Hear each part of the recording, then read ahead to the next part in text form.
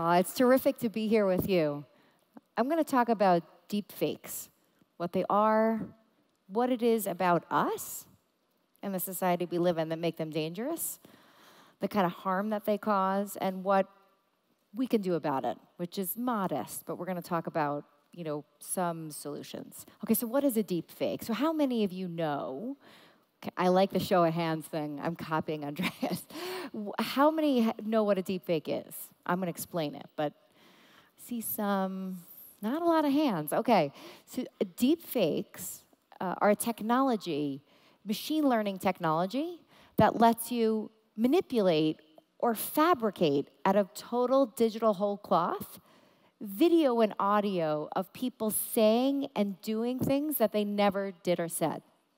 Now, they appear authentic and realistic, but they're not. They're total falsehoods. Now, you might say to me, okay, Danielle, lies are nothing new. We've gotten used to the conversation about fake news and falsehoods.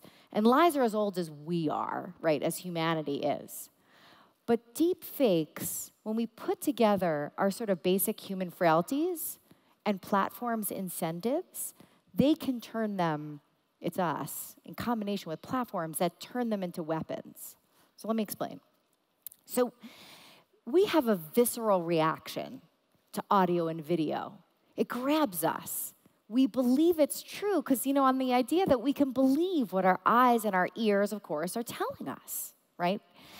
And we're drawn, this is no surprise, but we're drawn to the provocative. So studies have shown after the 2016 election that people were 10 times more likely to spread fake news than accurate news because we're drawn to the novel and the negative. We're less interested in the sort of bland and accurate. And of course, we love information and we tend to share it if it confirms our worldviews. And so when you put those human frailties, that kind of toxic brew together, and you pair it with the incentives of platforms is when we run into trouble, right? So the whole business model of online platforms is advertising, right? So they make money when we click and like and share. And we're going to be much more likely to click and like and share deep fakes or information that's attention-grabbing, that's salacious, right? And so it's in the business interests of these platforms to ensure that destructive, negative information goes viral. They make money out of it, right? So now what's the harm that it can cause? Digital impersonations. So I'm going to talk a little bit about the harms to individuals with a focus on women in marginalized communities. And then the kinds of harms that we could see to our democracies, to our sense of trust. So let me tell you a little bit about Rana Ayub. She's a journalist in India whose work exposed government corruption and human rights abuses. And she sort of had gotten used to online vitriol, because after all, she was criticizing the Hindu nationalist government for its human rights abuses, and as a Muslim woman, she sort of expected this sort of rough and tumble of online abuse. But nothing prepared her for what happened in April 2018. She was sitting in a cafe with a friend when she first saw it. Her phone blew up. It was a video of her engaged in a sex act. But of course, she had never made a video of herself engaged in a sex act. And it looked just like her. She showed me the video. I interviewed her for my next book on sexual privacy. And it looks vividly like her. She's beautiful with big brown eyes, and it looks like she is engaged in oral sex with a stranger. And it goes viral in 48 hours. In 48 hours, it's on nearly every phone in India. And all of her online accounts, Twitter, Facebook, are overwhelmed with death and rape threats. Online, people impersonate her and say she's interested in sex and available for rape fantasies.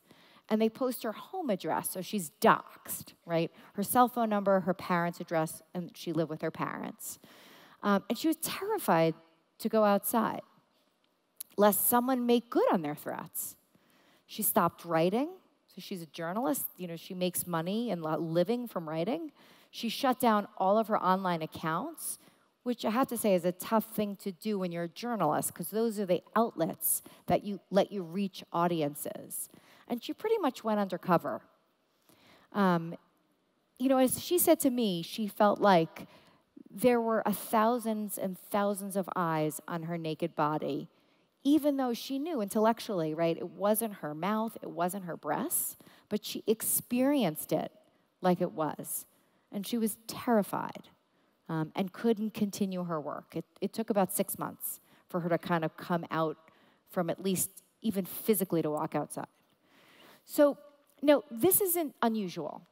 So a recent study, so September 2019, Deep Trace Labs issued a study that found that 96% of all videos that are designated as deep fakes are deep fake sex videos.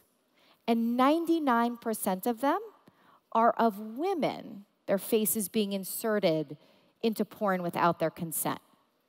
And so the kinds of harms that Rana Ayub experienced, the 15,000 deepfake sex videos that now appear online, on 8 of 10 of the most predominant porn sites, and on 4 sites devoted to deepfake sex videos, are going to have the same kind of impact and risk the same kind of cyber mob that Miss Ayub faced. So it's going to have an impact on women, and we have seen disproportionately, right? So now, it's, of course, not just women and individuals who are going to face this kind of abuse. We've seen deepfakes used to coerce money from CEOs, so faking a video saying, oh, you have to send money to this account. And people have been tricked into and deceived into sending money. We also might see a kind of distrust that's generated, right? Imagine the night before an election, a deep fake showing one of the major party candidates gravely sick, right? If timed just right, it might tip the election. And the same is true for a deep fake that's released the night before an IPO, right? Imagine a deep fake showing the CEO saying something outrageous, offensive, you name it, right? Fill in the blank. It could tank the IPO, right? So the impacts are not just on individuals and groups, but society at large and democracy. And it's tough. You might say, all right, there's a lot of fakery, there's a lot of fake news. What is different? But what's interesting and what's something, not only do we have to worry that we're going to believe the fakery, but that we're going to start disbelieving the truth. We've seen politicians say of real evidence of their wrongdoing, that's not me, that's just fake news, right? President Trump said a year after the Access Hollywood came out, that tape where he apologized for it, he said, oh, that wasn't my voice, that wasn't me. And at the Holt interview, he subsequently said, I didn't admit that I fired Comey because of Russia. He said, it's fake news. And so my co-author, Pabi Chesney, and I are worried that we're going to see liars leverage the deepfake phenomenon to escape accountability for their wrongdoing. So, okay, so what do we do, right? So I'm a lawyer, a law professor, and civil rights advocate. And there is some potential for law, right? Right now, law is not up to the task. We don't have laws that comprehensively address digital forgeries. And so my colleague, Dr. Marianne Franks, and I, she's the president of the Cyber Civil Rights Initiative, and I'm her vice president. We've been working with folks on Capitol Hill, both in the House and Senate side, to devise a federal criminal law that would address harmful digital impersonations.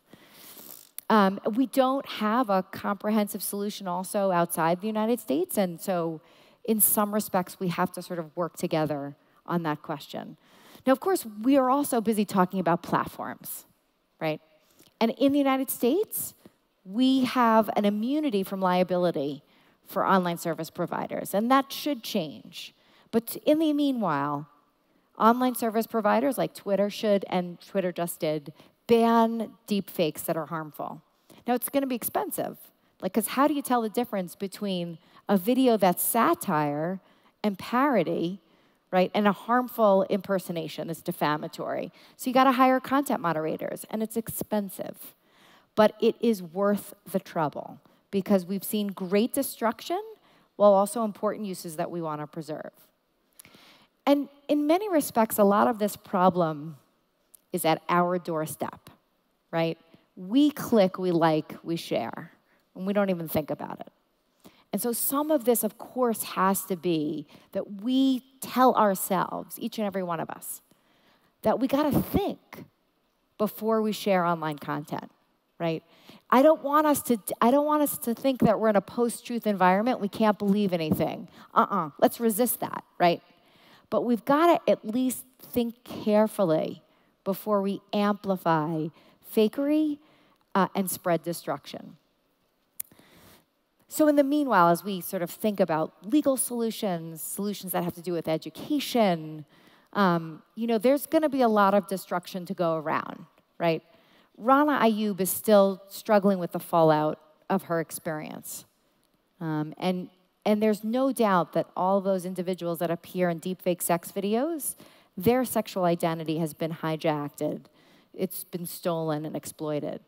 So this is something we got to wrestle with and face now. So thank you so much for having me.